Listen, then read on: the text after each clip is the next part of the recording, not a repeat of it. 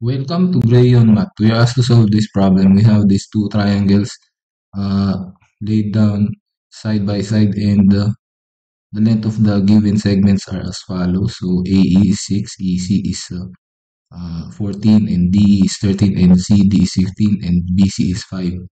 And we are required to find the area of this blue triangle. Okay, so first thing that we may do is we can actually draw a line that is perpendicular to this segment EC from point D. Okay.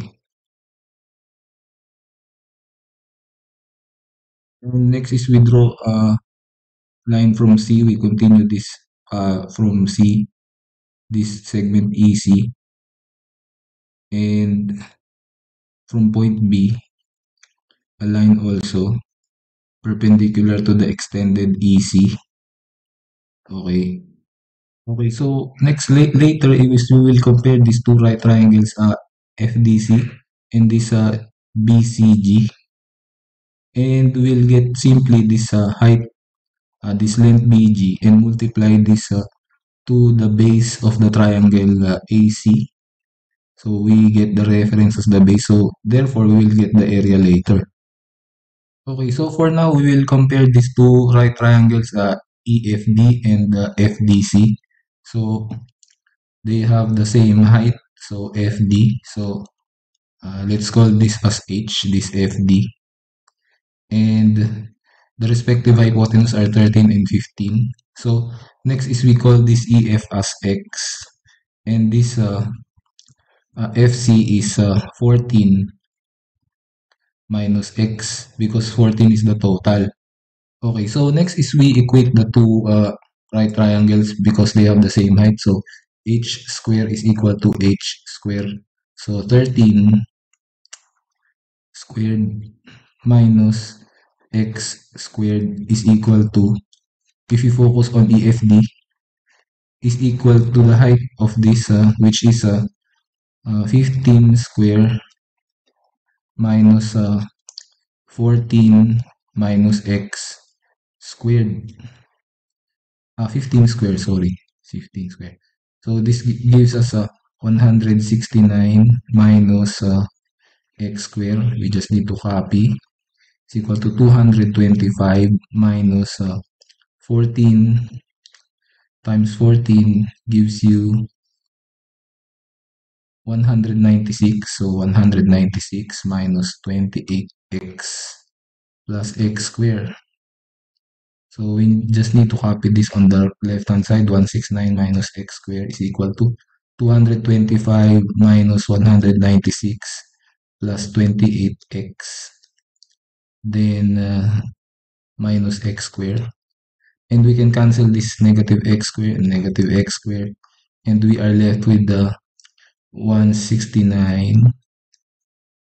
Okay, so minus 225 plus 196 is equal to 28x.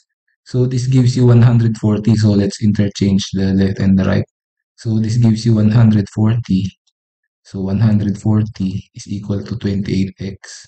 And if we divide both sides by 28, so this gives us x is equal to 5 units.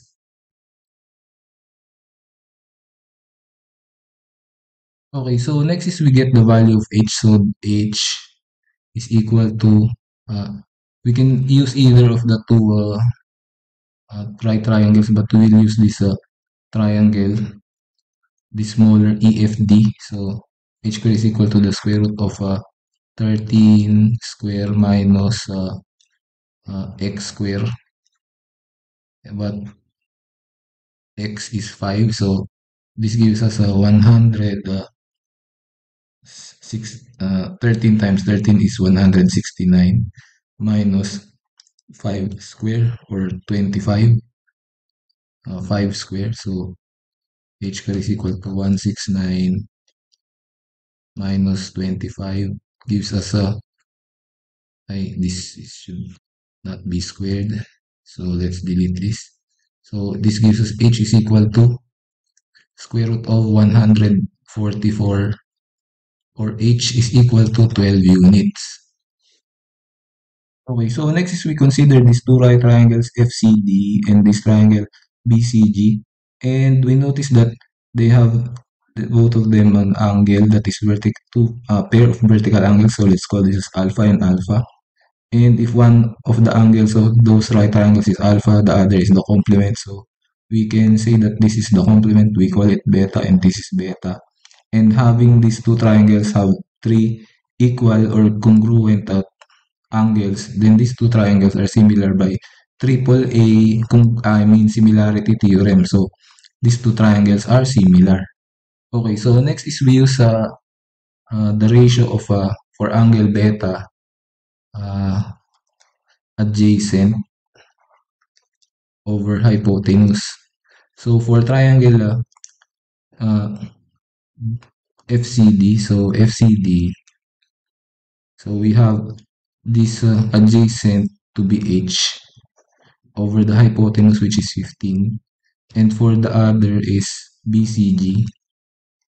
Uh, let's call this BG to be y.